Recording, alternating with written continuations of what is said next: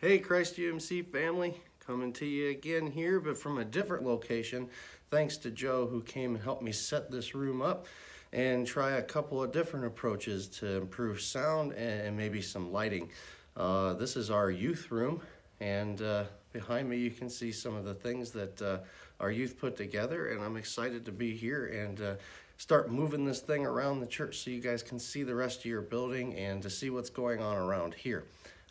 So before that goes any further, we are going to go ahead and get started with our upper room devotional for the night. And it starts off, and we're doing the March 27th version of that tonight, and I'll link the upper room version for you in the post thread tonight after we get done posting this thing. We'll start with checking out James chapter 1, verses 19 to 20.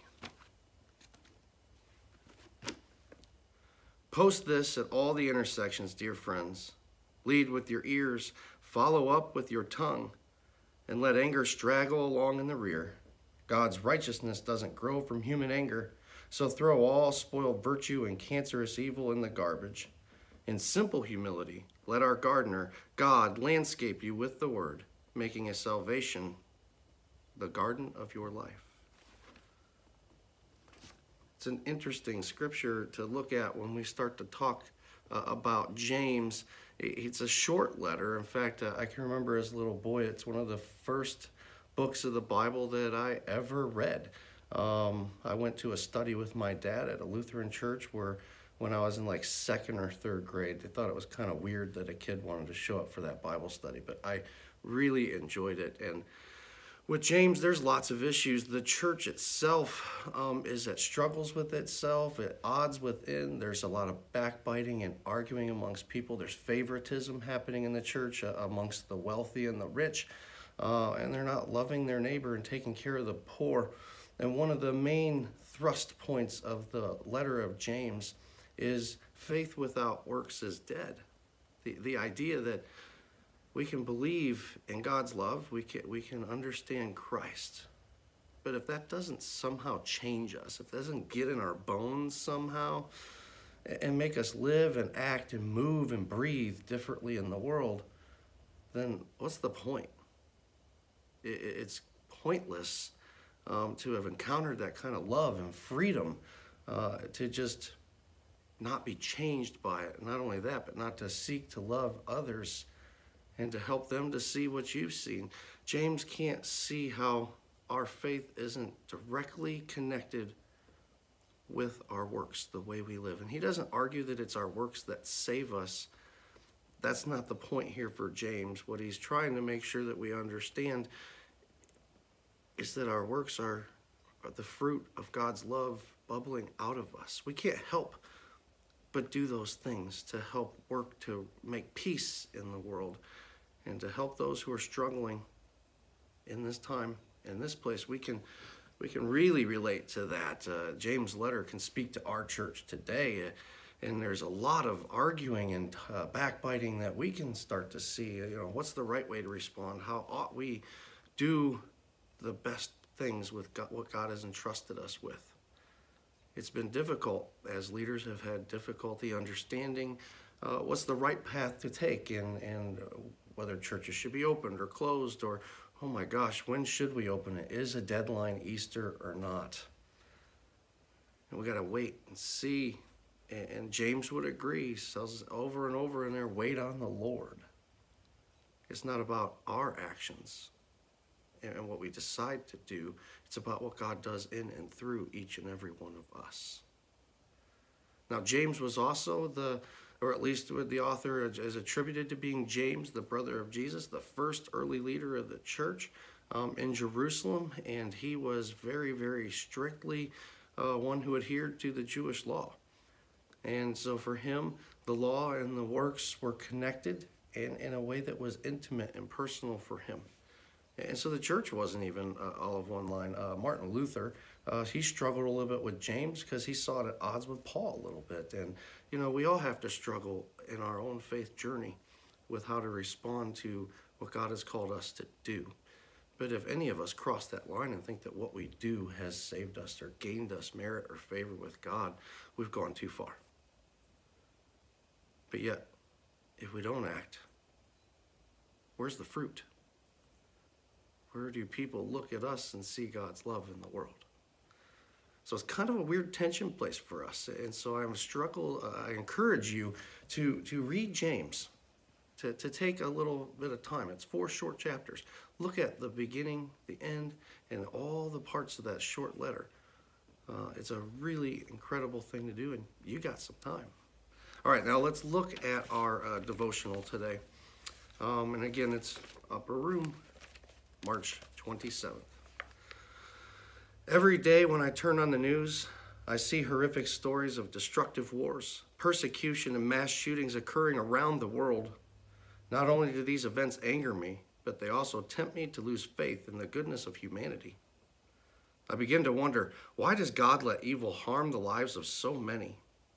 After I began earnestly praying for peace, God showed me that it is my responsibility to make the world better in whatever ways I can. Instead of allowing the evil of others to form violent thoughts in my mind, I can focus on doing the small things that God asks of me. Instead of resenting those whose lives are spreading evil, I can remember the Lord said, "The vengeance is mine, I will repay." You can look for that at Romans 12. We are all affected in some way by atrocities that occur around the globe. Instead of focusing on the bad in the world and using violence to fight violence, we can focus on our ability to spread love and goodness. We can find comfort in knowing that God's righteous will be the final word of justice. Now, when I become enraged and discouraged by an attack on humanity, I think, what can I do today to spread a little more of God's love? There's some hard questions in there that this devotional seeks to get us to question. And that first one is, why does God let evil harm the lives of so many? It can be really easy in times of difficulty to think that God is punishing or judging or condemning, and that God isn't moving and acting in the world somehow. We can start to wonder, where are you? What are you doing? Why aren't you showing up? But you see, God is always showing up ahead and behind, above and below. God is working out goodness and mercy and justice before the struggle. It's just we who need to have eyes and ears to see and hear. And so we can respond one of 2 ways when we see the ugliness in the world or the things that cause us such fear and struggle. We can respond with anger and frustration, and we can point at and blame people and say, why didn't you do this? Or you should have done this. But the other thing that we can do is recognize that God is in control. That God is good all the time. That God's love is never ending and never ceasing. So we can have faith in that. Take confidence in the fact that God is showing up, will show up, and has already shown up. So then what do we do? This lady says that she prayed for peace. She started to turn her will over to God's. And rather than letting the evil things that are happening in the world, the ugly, horrific things, rather than letting the news, no doubt that is just pummeling your eyes and your ears, rather than allowing that to get deep inside of you and cause you to worry and experience fear and frustration and anger, you're invited to just let it in and turn it over to God, to be at peace with that. But you're not called to be at peace alone. You see, this devotional is pushing you just to nudge you just that one step further. To not just be at peace, but to be at peace and then move into action.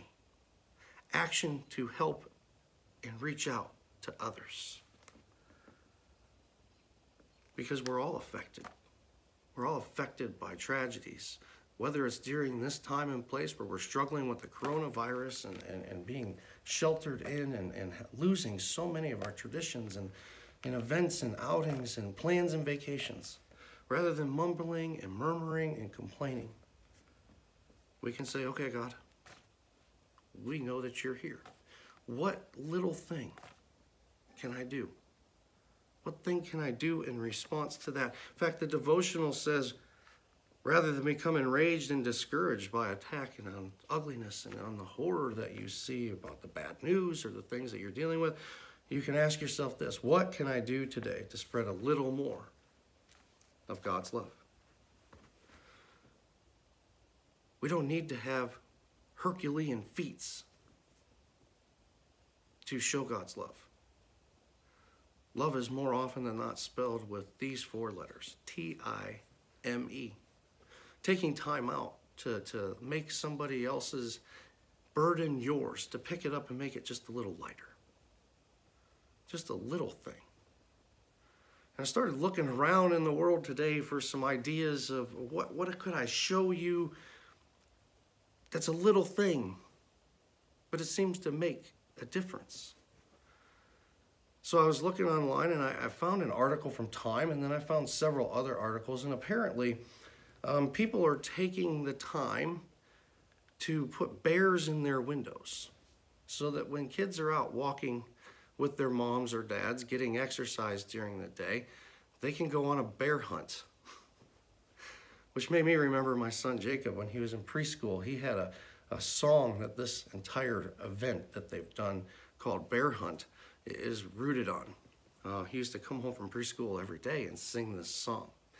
And essentially the song has it's a repeat after me song, and it has them going through long grass, swish, swish, swish, and then a deep river, squish, squish, squish, and through the mud, and then through a narrow cave, tiptoeing inside until they see a bear.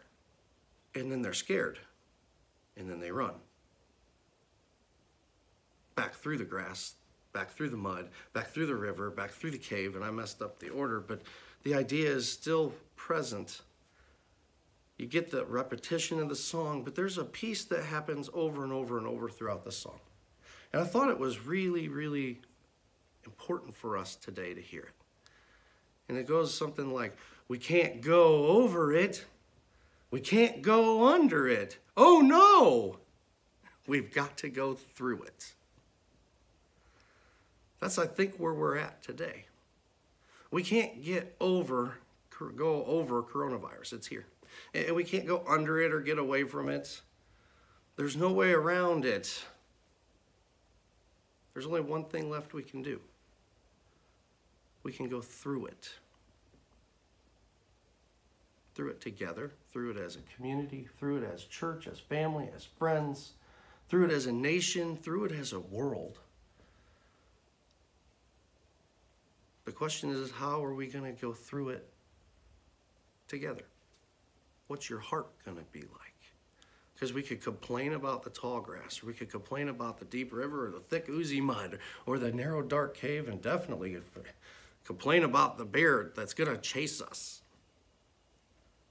And just because we can't go over it and we can't go under it, we can still go through it with hearts centered on God's love, focused on his peace and mercy that he offers to all people. So maybe you could put a bear in your window. I've seen pictures where they put the mask on the bear, and you can connect with people through something that is at a distance but shows that you care. It's a little thing, a small action. I promise you that whether it's during this time of coronavirus or the rest of your journey with Christ in this life, that it will be the little things that get you through, reveal hope, and help us get through it together. Will you pray with me? God, we thank you that you are the God that shows up, the God that is present in the midst of all of it. So we ask that you would give us each peace this night, rest from the burdens of endless news and constant narrative of fear, constant blaming that occurs as we point fingers at others. Help us, oh God, to be those people who can do the little things to show your love. Uplift our leaders and all those nurses and doctors, first responders, and essential people to this issue that we deal with now, and help us to see that each and every one of us is essential, divine, daughters and sons of God. In your gracious, holy name we pray. Amen. Have a good night. We'll see you tomorrow.